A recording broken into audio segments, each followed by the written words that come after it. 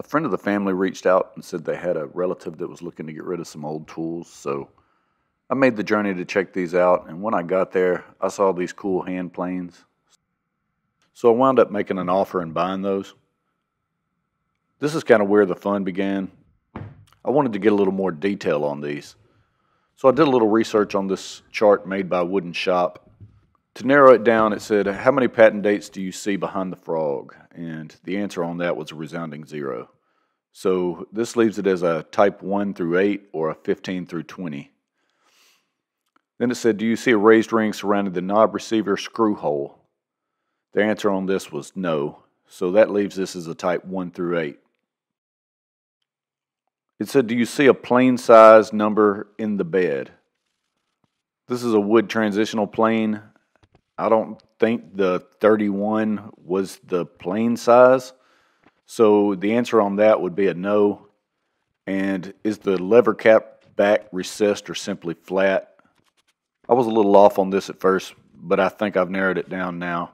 It is recessed, so that makes it a type 3 or 4.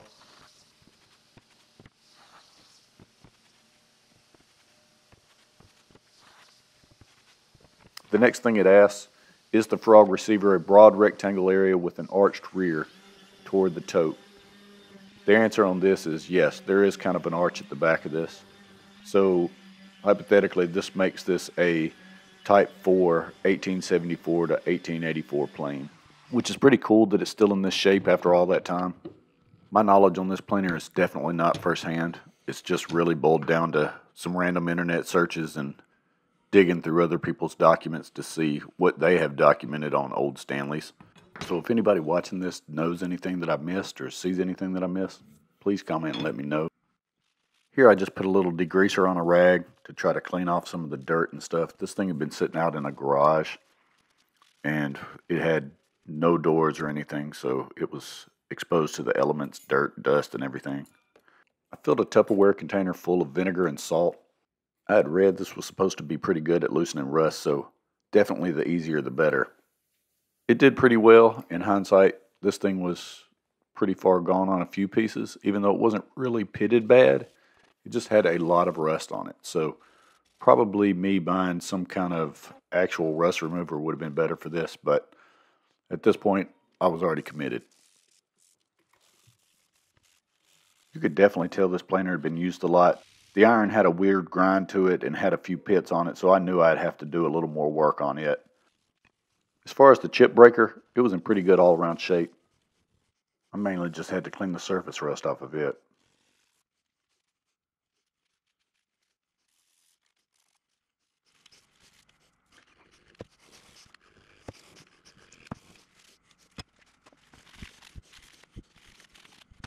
I moved on to cleaning some of the painted parts, or at least originally I thought were painted. So when I was doing a little research, I found out that there was this technique called Japanning back in the day where they used this kind of asphalt conglomerate to put on these. So luckily these were still in pretty good shape. I basically just cleaned them up and put them aside.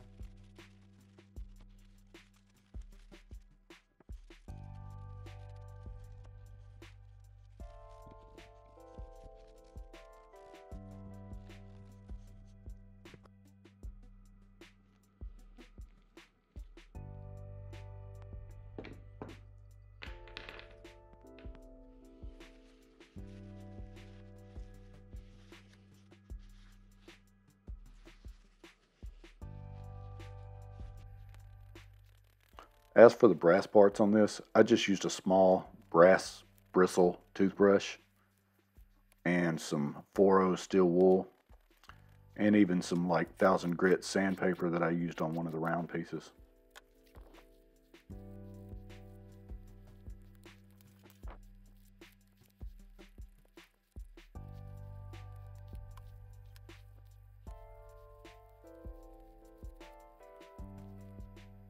I wasn't trying to get these to a polish. I really just wanted to clean them up a bit.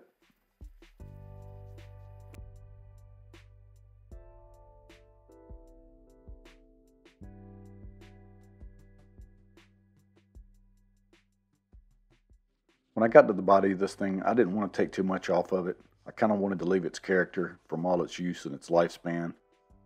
So I basically just taped some sandpaper to a piece of glass and then rubbed it on there until it was perfectly flat.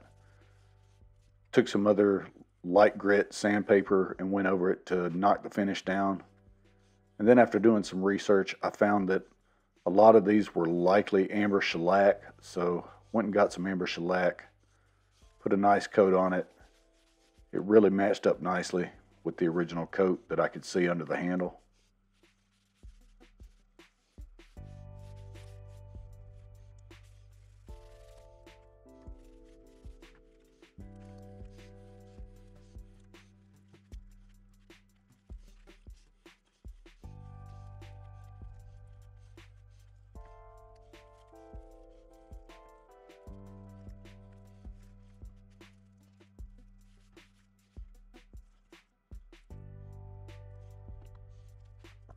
For the knob and the tote, I just used some fine grit sandpaper on it too. Really just needed to rough it up enough so it would take the finish right. As for the tote handle, it's actually broken on the top.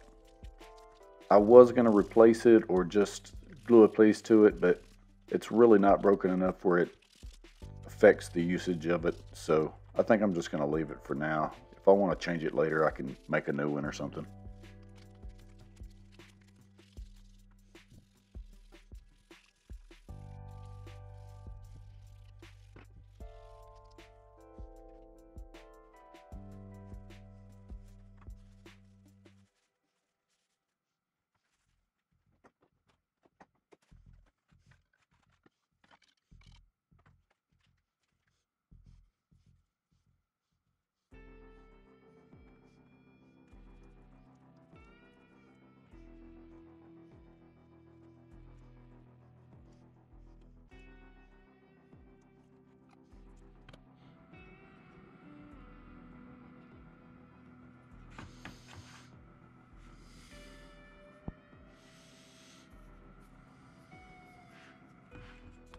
Once everything was finished up, it was time to reassemble it.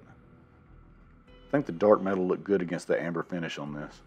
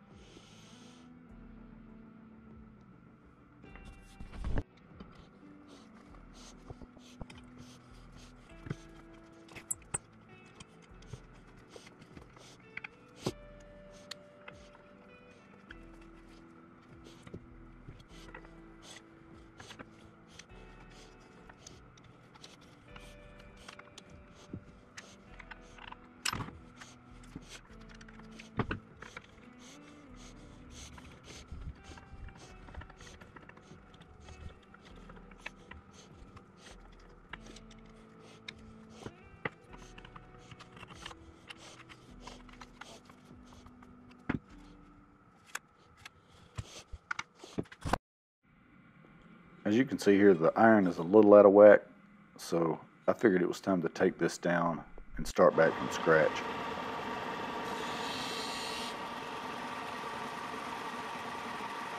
Figured the easiest way to do this was take it over to the electric sander and let it go to work getting it flat again.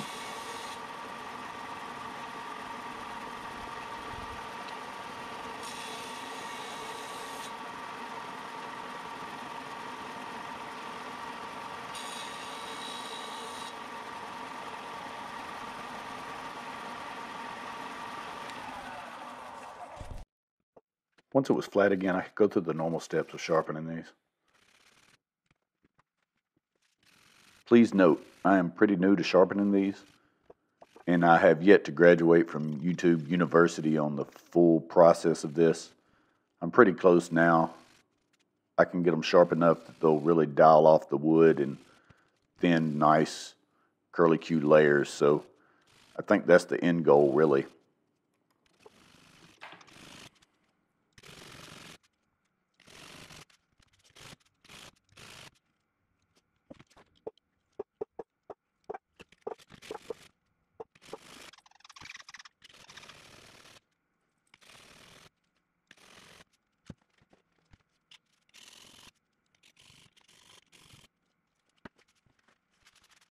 After I got most of the body assembled, I just went ahead and made a pre-alignment on the bottom there on the blade, just so that it would be a little easier to adjust once I got everything in place.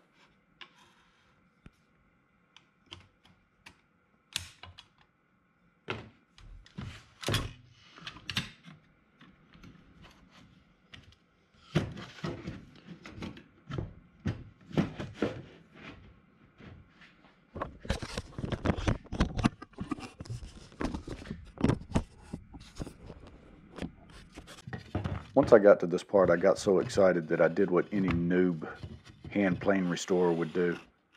I forgot to put the screw in between the chip breaker and the iron. It was working well, but there was just something a little bit off. And once I figured it out, of course, after I did this testing, and it's chipping nicely, so I'm excited, but I'm still wondering what is going on here. So, yeah, after that, I take it back apart and fix my problem. Here I am doing what I should have done in the first place, and that's put all the parts on it. Duh. All in all, this was a really fun project. Not just for the plane itself, but also for the history of the thing. It's kind of cool to think that this tool is probably over 130 years old and still being used.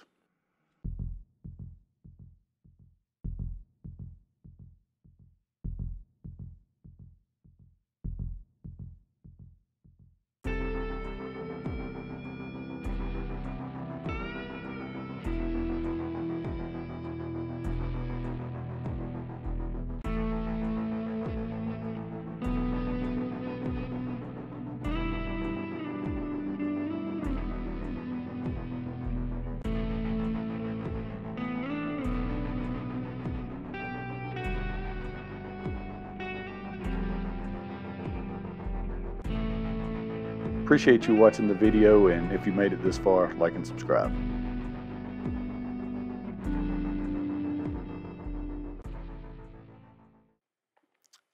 Appreciate you watching the video. I hate the echo.